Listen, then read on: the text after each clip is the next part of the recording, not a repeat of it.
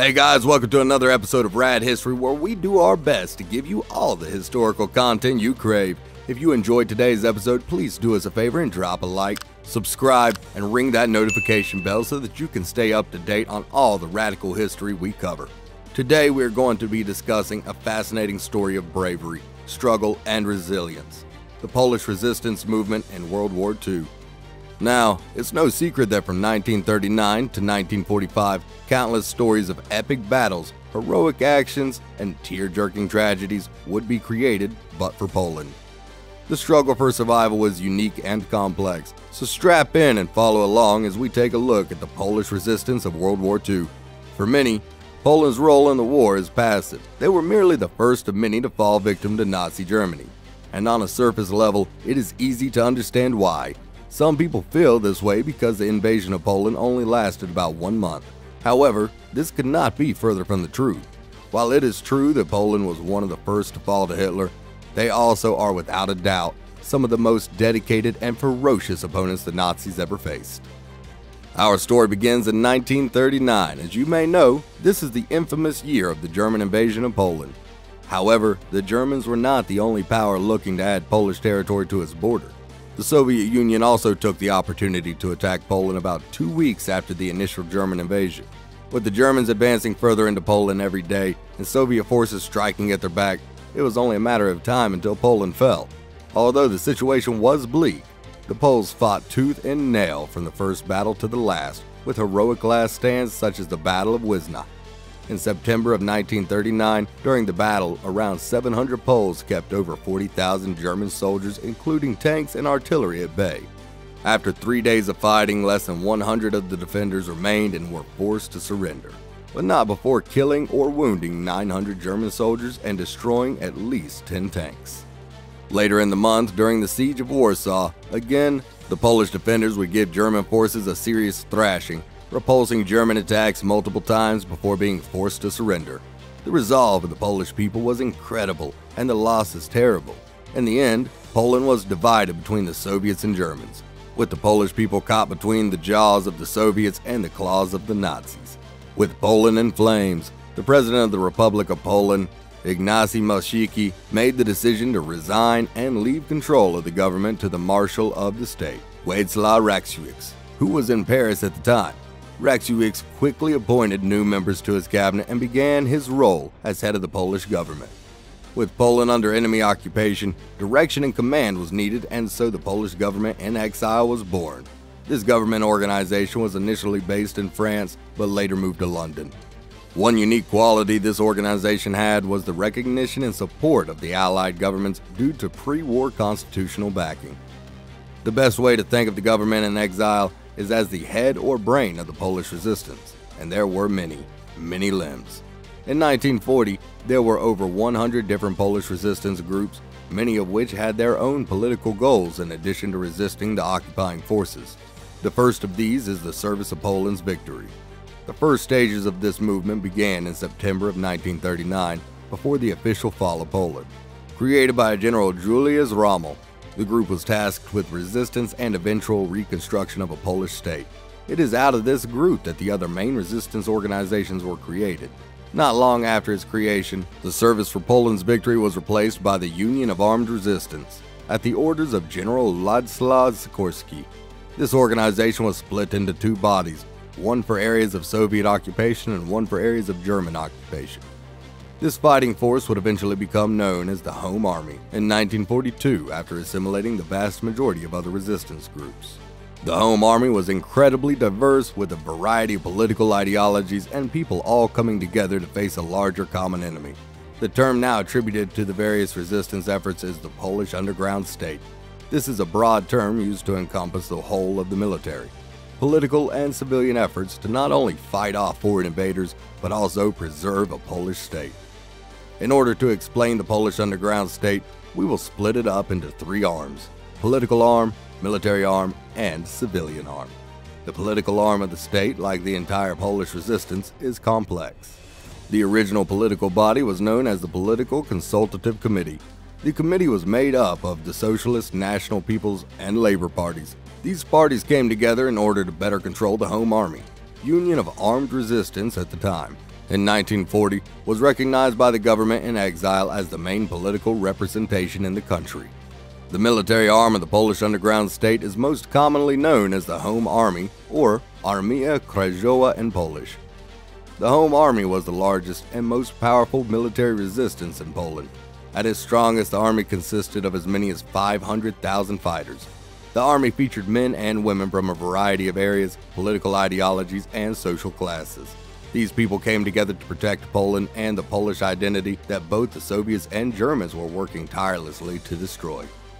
The Home Army's operations were as diverse as its roster. The Home Army were masters of intelligence collection, a talent the Allied nations appreciated greatly. In fact, nearly 50% of all Allied intel reports were courtesy of the Home Army, and over 80% of these reports were deemed to be high quality by the higher powers. Part of what made the Home Army's intelligence so special is that they were one of the only intel collection sources on the Eastern Front, and by far the most organized. The topics these agents investigated included the infamous V-2 rocket, the Holocaust, and concentration camps, German submarines, and several key German operations. The Home Army also ran effective propaganda campaigns by way of printed bulletins and newspapers, of which tens of thousands of copies would circulate. When it came to combat, the Home Army had two types of combatants, full and part-time. The full-time members would undergo regular military training, permanent residence in barracks, and were generally uniformed as best as possible. These were the men who openly fought the Germans in both major planned operations or uprisings and pitched battles. These men were better armed than their part-time comrades, but still suffered greatly from the lack of friendly supply lines. Most of the weapons used by the soldiers were guns from caches hidden after or during the 1939 invasions, weapons raided from enemy supplies, or black market equipment purchased from other sources, and occasionally even the Germans. There was some manufacturing, but this was not effective due to the German occupation. Overall, the Home Army was so poorly armed that at its maximum strength of 500,000, it was estimated that there was only enough equipment to properly kit about 30,000 soldiers. While these men were usually inadequately armed, they still expressed no fear in battle and participated in several major offensive operations, the largest of which was Operation Tempest. Operation Tempest was an organized, armed uprising across the whole of Poland. This attack was planned as the Red Army drove ever further into German territory. While the operation did find some success, untimely, the Home Army failed to truly liberate Poland. The most famous battle of the operation is the Warsaw Uprising. In 1944, as the Soviets moved closer to Warsaw, the defenders rose up and ferociously attacked the Germans. Initially, Polish forces made great headway. However, the Soviet forces ensured their defeat by refusing radio contact and ceasing military operations outside of Warsaw. This allowed the Germans to not only defeat the resistance fighters, but also raze the city to the ground. By the end, over 200,000 Poles were dead, many from mass executions. This action is a perfect example of the hostility between the Poles and Soviets, even in the face of a common enemy. A hostility that was well earned and would only continue. Modern Russian historians claim that the failure was due to the mistakes made by Polish military leaders. This claim can be neither proven nor disproven. The Home Army were also experts at sabotage. They took every opportunity to fight, even when they could not bear arms. Saboteurs struck at everything they could get their hands on: power grids, oil and fuel supplies, and factory production, just to name a few. One especially clever tactic was to build flaws into German equipment.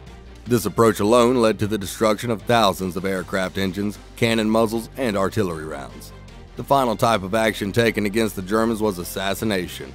Over 5,000 Germans were assassinated throughout dozens of operations, including Operation Heads, Berkel, and Kutschera. The last arm of the Polish underground state is the civilian arm. This organization was called the Directorate of Civil Resistance at first, but became known as the Directorate of Underground Resistance after joining with the Directorate of Covert Resistance. This arm was responsible for the preservation of a true Polish culture and state identity. They achieved this by keeping institutions such as courts, schools, and law enforcement intact and active during the occupations.